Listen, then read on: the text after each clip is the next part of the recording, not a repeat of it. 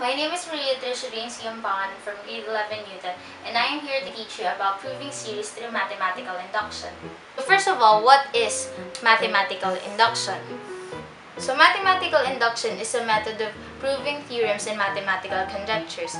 It is also used to present a formal or valid proof and is a statement of premises. Series, on the other hand, refers to the sum of a sequence. Mathematical induction basically has three steps, the first being the basis step or the verification, the second being the inductive step, and the third is the conclusion.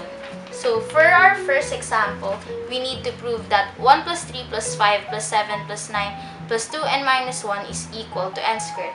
So the first step is the basis step or the verification, where we show that p of 1 is true by letting n be equal to 1. So in the first step, we need to show that 2n minus 1 is equal to n squared whenever n is equal to 1. So by substituting n to 1 in the equation becomes 2 times 1 minus 1 is equal to 1 squared. 2 minus 1 is equal to 1, therefore 1 is equal to 1, which is true. So since the premise satisfied the first step, we shall now proceed to the second step or the inductive step. The inductive step is basically where we make the induction hypothesis, where we assume that p of k is true, and by that we need to substitute n by k in the equation. So now, the equation becomes 1 plus 3 plus 5 plus 7 plus 9 plus 2k minus 1, since we substituted n by k, is equal to k squared. Again, we substituted n by k. Now, the second part of the inductive step is to show that p of k plus 1 is true whenever p of k is true. So the equation becomes 1 plus 3 plus 5 plus 7 plus 9 plus 2k minus 1 plus 2 times the quantity of k plus 1 minus 1 is equal to the quantity of k plus 1 squared. So we didn't remove 2k minus 1 since we need to show that p of k plus 1 is true whenever p of k is true. Now we need to show that the premise indeed satisfies the second step by making both sides of the equation equal or identical.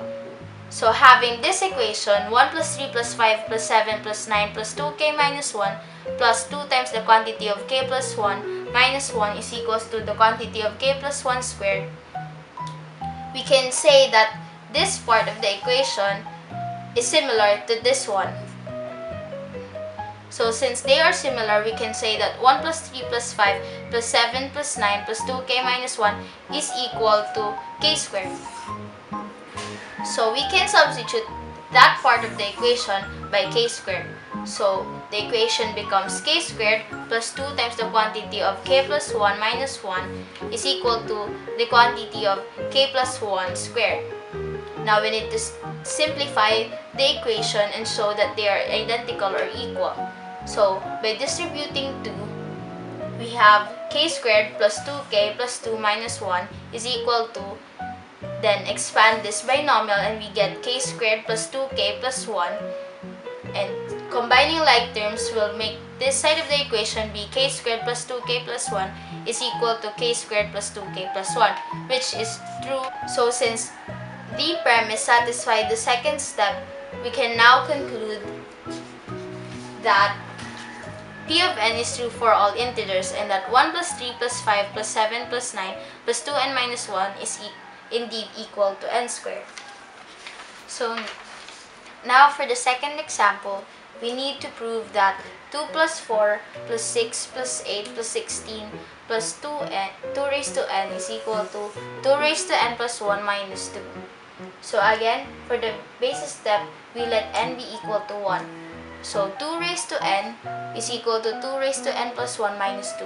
Then substitute n by 1 and we get 2 raised to 1 is equals to 2 raised to 1 plus 1 minus 2.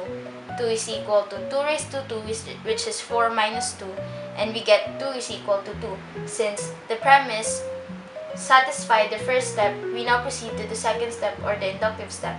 Again, we assume that p of k is true, and by that we need to let n be k. So now the equation becomes 2 plus 4 plus 6 plus 8 plus 16 plus 2 raised to n is equal to 2 raised to n plus 1 minus 2. Again, we got this equation by letting n be equal. So now for the second part of the inductive step, we show that p of k plus 1 is true whenever p of k is true by letting n be equal to k plus 1.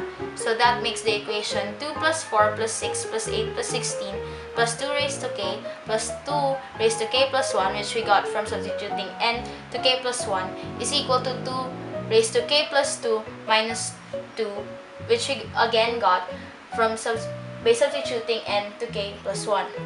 Since this is 2 raised to n plus 1, then it becomes 2 raised to k plus 2. The premise is indeed true by making both sides of the equation equal or identical. So by observing, we can say that this part of the equation, 2 plus 4 plus 6 plus 8 plus 16 plus 2 raised to k, is similar to this part of the previous equation. So, as what we did in the last example, we simply replace this part of the equation to this part of the equation, which shown in the previous formula is equal. So, the equation becomes 2 raised to k plus 1 minus 2 plus 2 raised to k plus 1 is equal to 2 raised to k plus 2 minus 2. Now we simplify this equation, and as you can see, we have 2 raised to k plus 1. So we can say that 2 times 2 raised to k plus 1 is equal to 2 raised to k plus 1 plus 2 raised to k plus 1. And then we copy minus 2, and then is equal to 2 raised to k plus 2 minus 2. So applying that law of exponent in this equation, we can add 1 and k plus 1 and we'll get k plus 2. Now proceeding to the third step, or the conclusion, since the premise satisfied the first and second step, we can say that therefore p of n is true for all integers, or that 2 plus 4 plus 6 plus 8 plus 16 plus 2 raised to k is indeed equal to 2 raised to k plus 1 minus 2. And that's the end of our lesson. I hope you did learn something, and thank you for watching and listening.